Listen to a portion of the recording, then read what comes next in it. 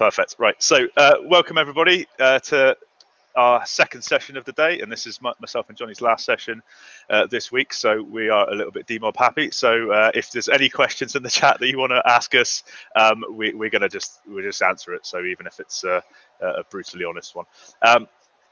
So as Brian said, today or this session we're going to look at the differences between a Galvo and a plotter type of laser. So probably I'd say, I don't know whether you say, Jonny, but most of our customers would have a plotter.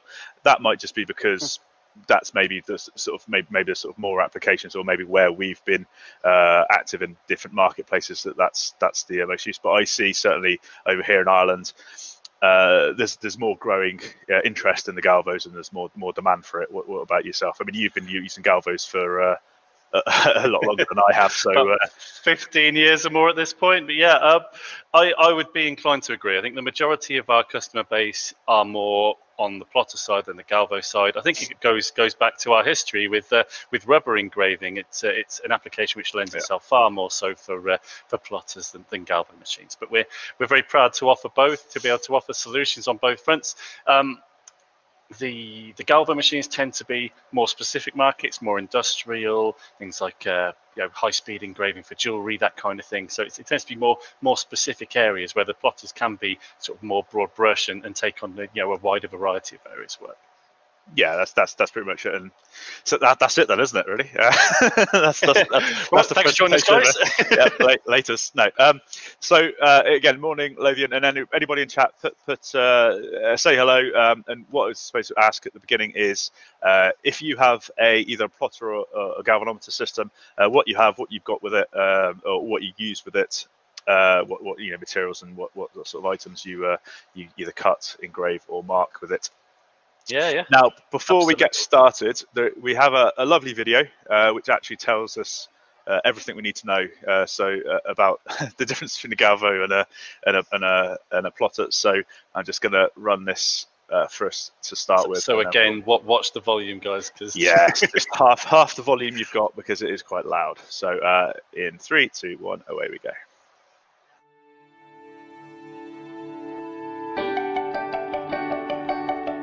The main difference between laser plotters and Galvo systems is the way that the laser beam is applied to the materials from the laser source.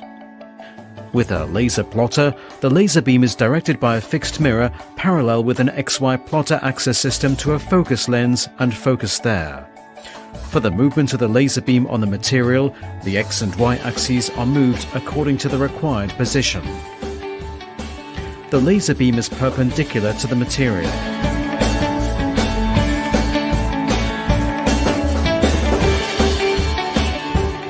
The size of the maximum processing area is defined by the size of the machine. As a general rule, the bigger the area, the bigger the machine must be. During engraving, the laser head moves from left to right and back, making the design visible line by line. During cutting, on the other hand, the contours of the design are traced and the workpiece is cut out. Trotec laser plotters are available with a CO2 laser, fiber laser, or as SpeedyFlex with both laser sources. Galvo lasers use high-speed motor-driven mirrors to steer the laser beam through a lens. The laser beams onto 2 movable mirrors with angles that are dynamically and accurately set by galvanometer drives. The underlying lens focuses the beam and directs it towards the workpiece for processing.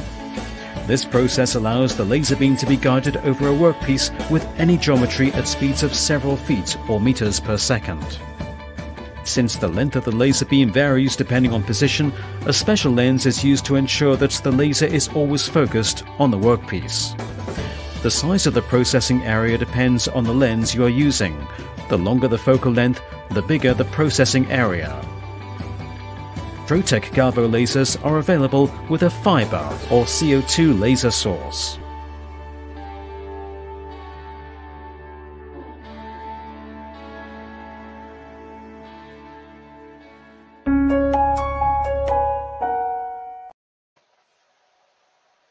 Okay, excellent.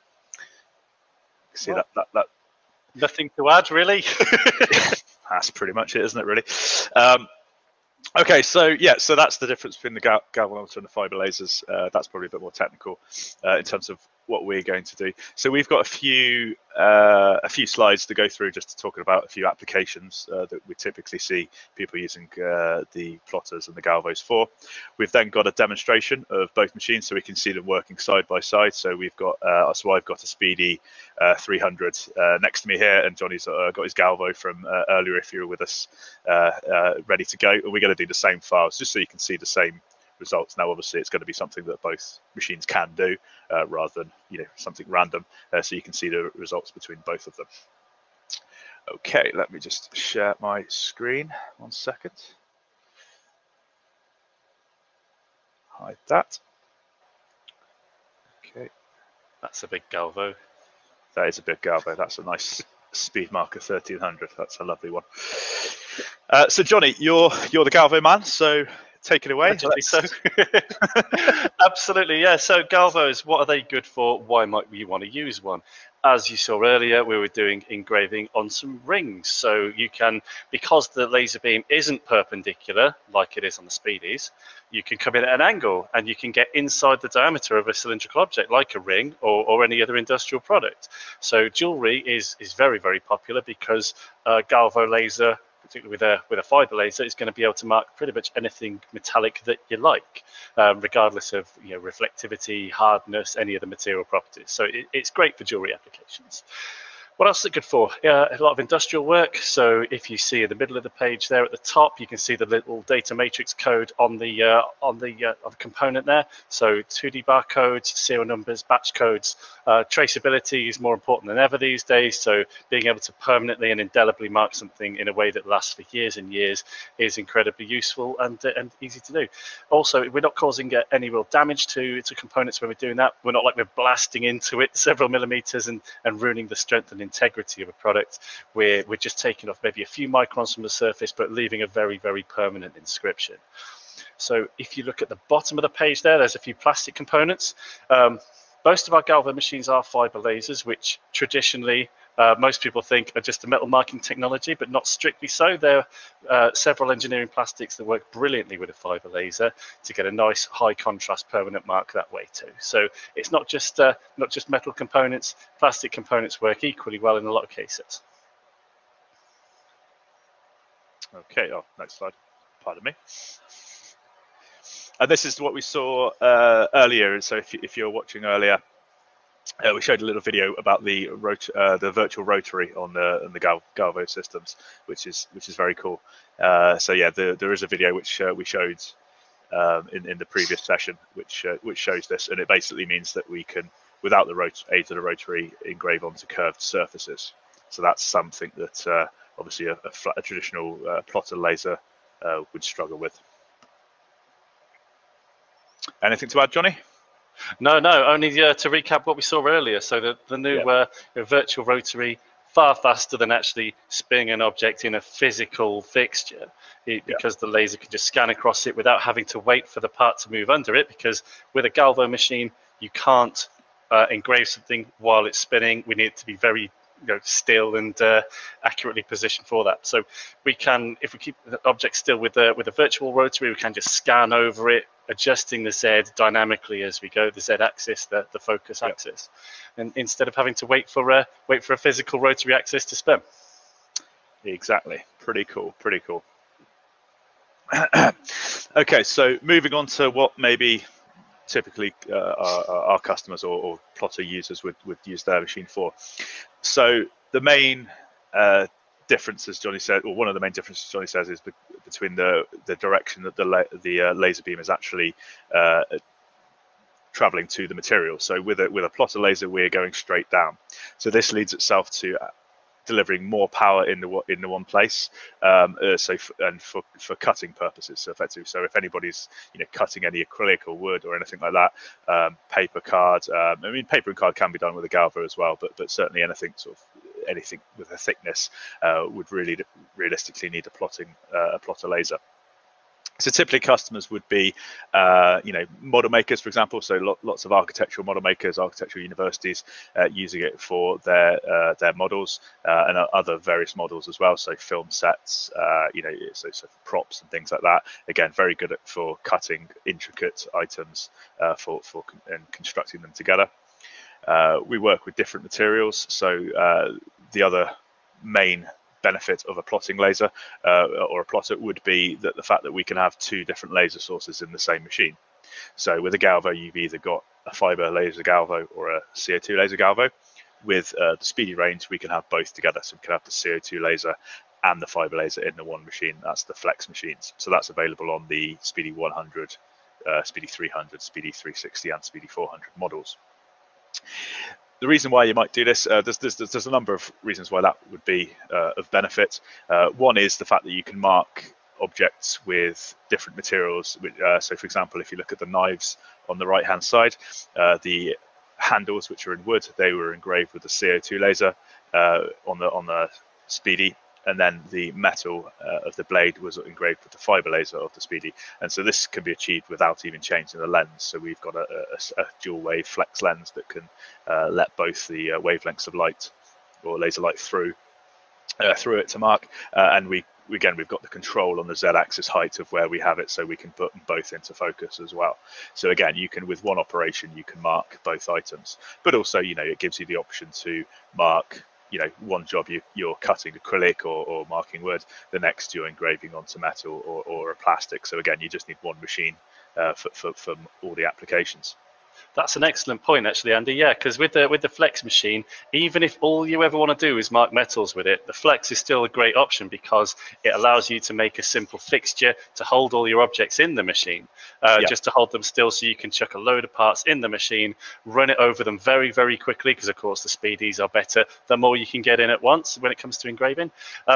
Because then not only have you got your fixture to get the most out of production, you've also just made your drawing for where all your artwork goes on each of these individual objects. So the flex is a superb option for that kind of work.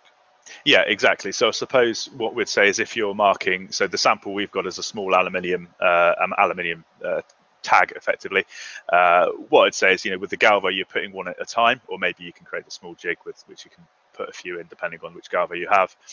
Whereas with like Jonny said, with the Speedy, we can create the fixture, we can lay out maybe a couple of hundred at a time and just set it off and go, set it off going while you're doing something else. So again, it's more the, we'll come on to it a bit later, but there might be labor differences in labor time and saving between the two systems. I think we've had about 170 pens in the Speedy 300 at one point, just to give an idea. Something like that, isn't it? Okay, so I'm just going to change this over. Oh, sorry, don't want you to be big. Hi. Hello. Right. So again, I've just got a few examples here. So rather than showing you the slide, we've got a few examples. Again, on the day one, myself and Chris Green, we did a sample zone which showed a few more ideas of what you can do with the different types of laser. So for example, this is something that we can create with a plotting laser. So again, this is a CO2 application with the wood, but we can cut it out and we can also engrave on it as well. Whereas the galvanometer would only really be able to engrave that. Now it would do the engraving faster than the plotter generally, but again, you can't do the cutting out. What a lot of customers might use it for is get that closer, is this type of material, which is engraving laminate. So again, this is a CO2 application. So this would be for labeling, signage, all sorts. I've got some really nice examples of it, of using different, and they're just sort of stuck nice. together. But they're really nice examples of the different types you can get. So this is a couple of different sheets stuck together. So effectively, we've got the maroon on white and then the blue on white as well. So again, this type of application on a plotting laser, because we can engrave and cut in the same operation. It will engrave first and then then cut, but it's in the same operation. And where would you find these lovely materials with which to engrave, Andy? Is there an online shop for There getting may such well things? be. There may well be an online shop. So if you go to engraving-supplies.co.uk if you're in the UK, or obviously if you've contact your local Trotec office if you're not in the UK. But yeah, we have an online shop which has got all these materials. So the engraving laminates, the trolleys, acrylics, and metals and all sorts. So yeah, contact us. Showing this example as well. So this is laser cut acrylic. Again, this is something that the plotter can do. You've got the different colors there, but effectively it's just cutting some 3mm acrylic. I don't know if you can see that. It's a bit difficult. And really the thickness of material you can cut with a laser sort of depends on the power. I mean, there's a few other options. Obviously, the more advanced machines can potentially cut thicker objects with less power, but generally you're kind of looking at more power means thicker in terms of cutting, because you can deliver that power to the material. One example we showed the other day as well, which is the Jimi Hendrix. So hopefully I'm not. Hopefully you can see that. So this is actually a flex. A flex application, so you can see it's obviously cut at the top, so all the lettering's been cut out, but the engraving's been done with a fiber laser, so you get a slightly different result engraving cast acrylic with a fiber laser than you do with a CO2. You get a much smoother engraving. So basically, yeah. So this is the one material with the two different sources. Again, it's creating a really good application. We already did CO2 versus fiber the other day, but just why that is, the fiber is it focuses down to a much finer point than the CO2 laser. So if you've got a material that will work with either, you're going to get more detail with the fiber than you would with the CO2. Yeah, no, exactly. So just going back to the and again, I think with the real benefit of a plotter, I suppose we'll come to it in the end, but I think it's the ability to cut, the size that you can have, and also the breadth of materials, because you can have those two different lasers in the same machine. So great if you're looking at 5 Galvos, then fine. You can have CO2 ones, you can have fiber ones, but if you're just looking at the one machine to do everything, then maybe a flex a flex would be the option, because you can have the CO2 and the fiber. Sure. As we're going to be getting on to very shortly. Now. Oh, yes, now, yeah. So the thing with a Galvo, having such a small working area, is you constantly need to be feeding it and unloading, reloading, unloading. Whereas with the Flex, you can chuck a load of parts in there and basically just leave it running and free you up to be doing something else. Yeah, so you should see now I've changed my screen to inside my Speedy 300. So again, just so you know it's live, there we go.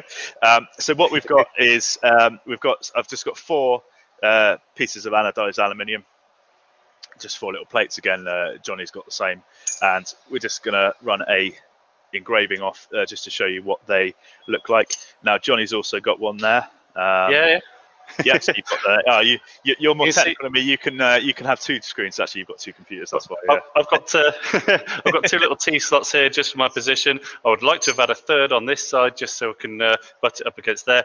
But I've only got the 2, so I've just jammed some material in there just to give you my position on that. Yeah, that's fine. So again, what we're doing on the plotter is we're also using this the rulers on the sides and the back, just to line that up. But again, if I was doing the whole sheet, I would create a jig to do this to get a more accurate positioning. But with 4, and to be honest with you, it's just a demonstration, so I'm not too worried about it. I just moved that camera in a little bit so we can see it there. So what I'll do is I'll start my machine. Because surprisingly enough, if anybody saw the demonstration earlier, the Galvo is going to be a lot quicker than the Speedy, even though the Speedy is very fast. So I'm going to start my my Speedy running now. Right, let's go. Let's have a race. And exactly. There we go. So we've started. See, as you can see with the gantry system, we're moving backwards and forwards, and we're scanning across the items, stepping over each time to do a different line. So effectively, we're doing lots of lines. Now, depending on the resolution you're using, so this would depend on how many lines we're putting in. So at the moment on the anodized aluminium, I've got 500 dots per inch on this one. Now this one works well at 500, but you might want to choose 600. You might want to choose 1,000 in anodized aluminium if you're doing finer detail and text. So you've got that option in terms of being a little bit more productive, but maybe less detail on the really fine text.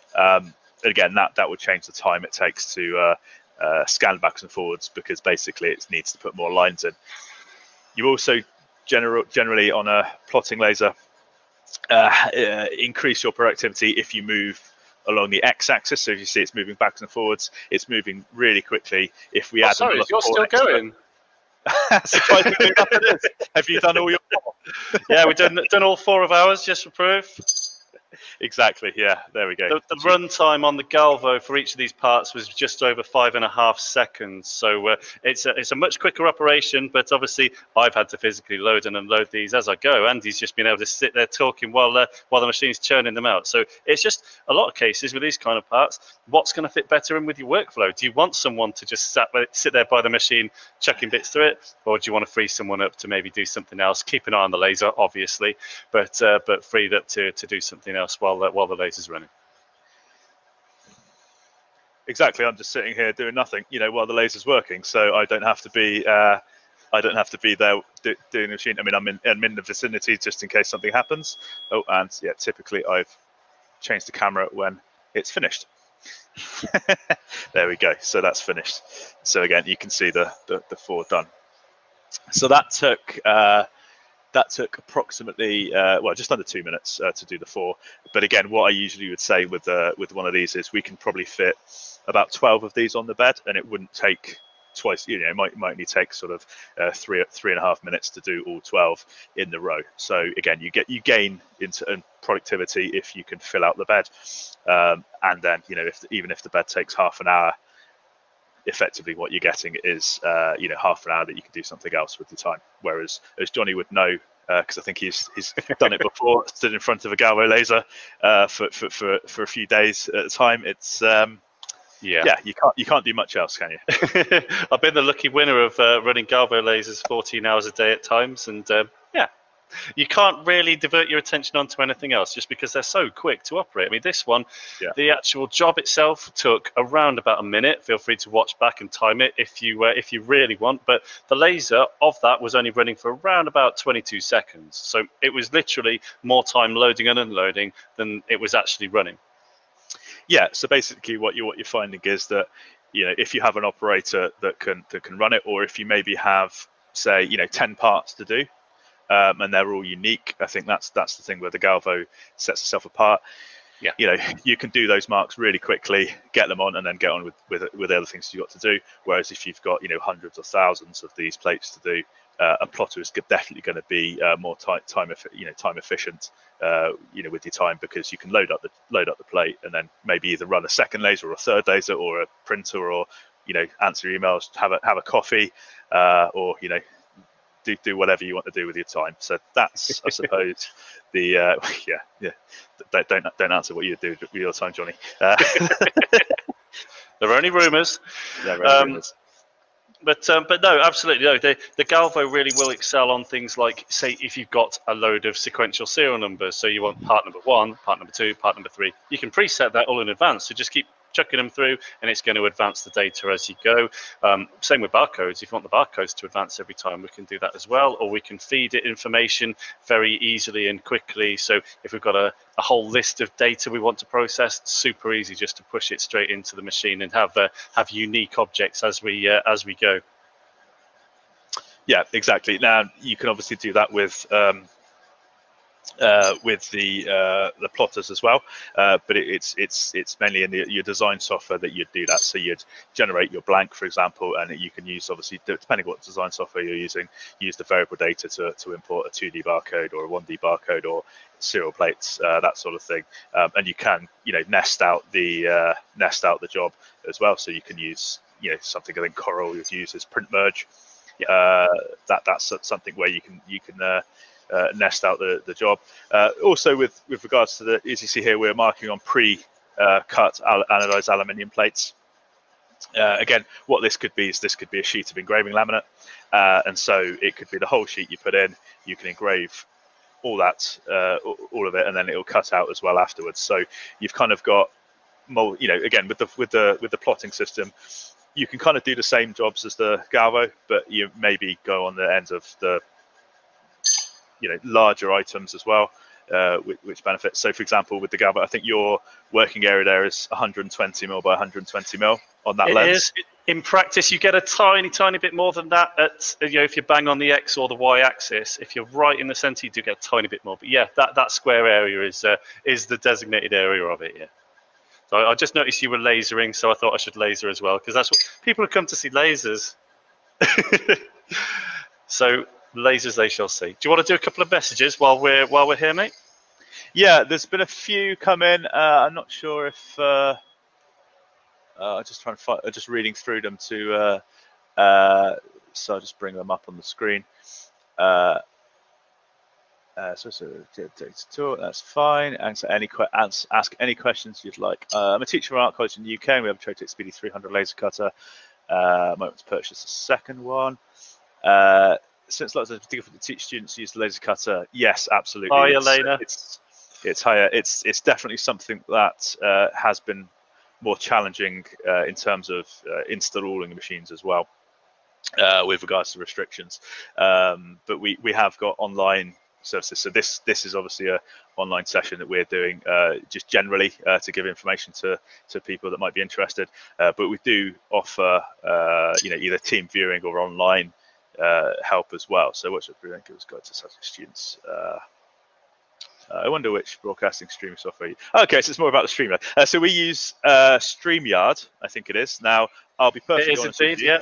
Sean, our marketing manager, probably knows a lot more about it than we do because we just use it, and she tells us what buttons to press. But it is quite good in terms of what you can do in terms of splitting the screen and sharing screens and everything like that. So StreamYard is the one that we use, but obviously others are available. Not just in the UK as well. All our international subsidiaries use it too, particularly places like Canada. They use it extensively. Yeah. So.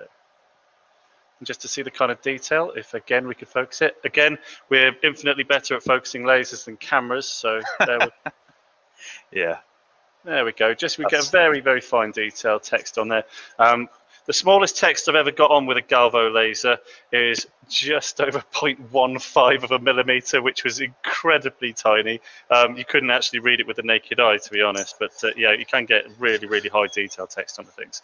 People tend to get grumpy if you put text smaller than about like 0.6, 0.8 of a millimeter, because you just can't read it very well. Well, this is it. It's you've got machine readable, which would be the barcodes, and then human readable. But I say if you go to too small, then a human can't actually read it anyway.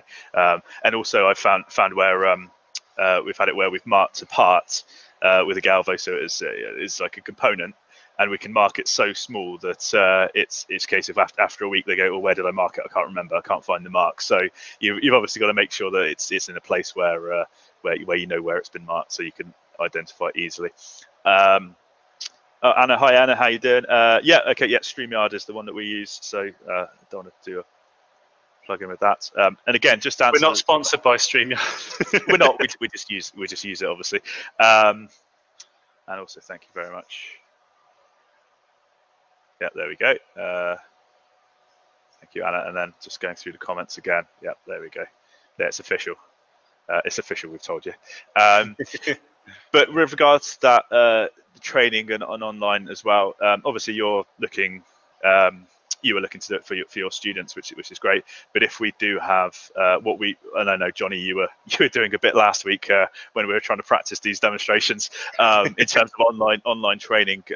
So we can use TeamViewer in, so we can log into your computer and take control to show you how the software works. It's particularly useful in these interesting times. Exactly. Yes, it's definitely something that I've been doing quite a lot of in the last year, a lot more than I have been. Also, online demos. So we tend to use, use them as to show people, prospective customers, what the machines can do, and do their samples as well. So we offer online demonstrations as well as these webinars, and also online training as well. And then hopefully we'll all be able to greet each other and shake each other's hands at some point. It's going to be that novelty, isn't it? I mean, we're just over the Christmas of when we talk to somebody, say, "Oh, I hope you had a good Christmas and New Year." I think we're just over that. But I think when we're all able to shake our hands, it's going to be a novelty there, isn't it? Well, this is it. I mean, things like the online demonstrations, it's a very valuable tool. So even after the current shenanigans, it's something we're going to keep doing because it's such a valuable thing. People might still be a little bit unwilling or a little bit worried about coming in, or maybe they just don't really fancy a 3-hour drive. So it's a great option just to get a feel for the machines. We can run with your artwork, your materials if it's something a bit special, and just run the job live in front of you, see exactly how the laser works, exactly how we set it up, and just basically just run you through the entire process of it. So online demonstrations are going to be a great tool for years to come, I'm sure. Exactly. I suppose just imagine it's like this session, but we can see you as well. Shock. I mean, you can obviously turn your camera off if you don't want that to happen. But certainly if your kids are in the room as well, like it was earlier. But yeah, basically, and then you can ask us direct questions as well. So it works like this, but obviously it's more of a one-on-one rather than or maybe a couple-on-one as it was last week when I did a demo for a couple of people. So Mark has asked a question: do you buy in the plates in, or do you have a piece of equipment that cuts them to a custom size?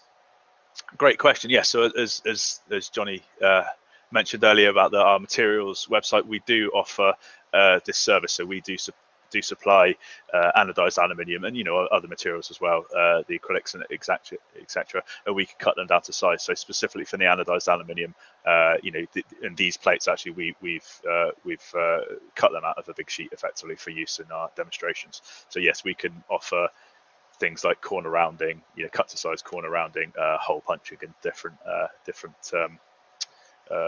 materials as well. Just going to adjust my angle a little bit because the sunshine of all things has decided to show its face. That's a novelty. I don't get that in Ireland. Not at the moment. Famously not. We'll wait until March. We might get some then. Yeah, no, perfect. Yeah, no, exactly. I think that's the thing at the moment. Everybody's in the same boat. I mean, what we obviously offer here at Trotec is we're trying to show you that we're still here. So we're still here to help you if needs be, and just pick up the phone and we can use the technology available now, and we're all doing these new things, so we're not necessarily used to this before. This is the first time we've done this event. Hopefully it's been good for everybody. Well, we haven't closed for a single day. We've kept busy throughout, and we've been at pains to stress that, because if you've got a laser machine or a laser-based business, laser's got to keep running. We've got to keep looking after you and helping you along with it, and keeping the business ticking along. So it's been vital that we've continued to offer service and support, and yeah, we've been here the entire time. We're going absolutely nowhere. Okay, Jonny, I have a bit of art. I'd love to see what it's like done on a Speedy. Is that possible? Yeah. So absolutely, yeah. Yeah, exactly. So this is part of the demonstration process that we offer, really. In terms of, pop us an email. Yeah, obviously you can send us the artwork. You can send us specific material if it's specific items you want to see as well. Yeah, we can do that live in front of you. On a demonstration, and then send the products back to you for testing. Definitely. As well. So, and it doesn't matter what kind of format you got the artwork in either. We can work with pretty much whatever we like with CorelDRAW. So yeah, we're fire it over. If you send an email to inquiries@troteclaser.co.uk, and then yeah, that'll find its way to us, and yeah, we'll run some bits off for you. It'd be a pleasure. Perfect. Okay, I think we've got about 7 minutes left until we're kicked off, or we're actually another question from Paul. There we go. Hi Paul, thanks so much for watching so many of these, and Lothian as well. Thank you so much. You've been ever present throughout, and it's much appreciated. I hope you found it useful. Yeah, no, exactly. Excellent. Thank you, Paul. So Paul's asked, so any tips for cutting blue foam board for architectural models? I'm currently running multiple passes as the entry cut is sharp, but the exit cut tapers and loses definition. Yes, this is. So this is what, so I've got a sample here as well, actually, that I'll dive in and get, but I'll wait till Jonny gets back. Basically, so it depends on what thickness of foam you're using and what machine. I assume it's a Speedy Oh, there we go. Lovely. What you do get is with the laser beam on a plotter, what I suppose is the fact that it comes in from an angle, so it's gone to the lens and it's focused into a point. It's straight for a little bit and then tapers off. So if you use a longer focal length lens, so for example a 4-inch lens would be probably what we'd use for something that Johnny's got in his hands there. That's something that can create a lot straighter edge. Now you're always going to get that a little bit, but the 4-inch lens makes a massive difference in terms of getting that straight edge. Also focusing it into the material as well. So again, it's the same technique we might use with acrylic and wood to get a straighter cut edge, even if it's on a thinner, say 10mm acrylic, for example. We'd try to focus it about a third of the way through the material, and that's certainly on the Speedies. It might be different on different machines, but on Speedies it's about a third of the way through the material. So for example, if it was, you might, and you got that option as well to clouds will come over of the Johnny. Timer lights happens every week. Energy saving. So that I suppose those are the quick tips. But Johnny, you've got the sample there that you. Yeah, absolutely. Well, first of all, Andy is absolutely right. Yeah, a long lens is going to help massively for working on foams, because a short lens, while focusing down to a fine point, is going to focus very, very sharply like this, whereas a longer lens is going to be a lot more straight down. So you get a much straighter edge on it.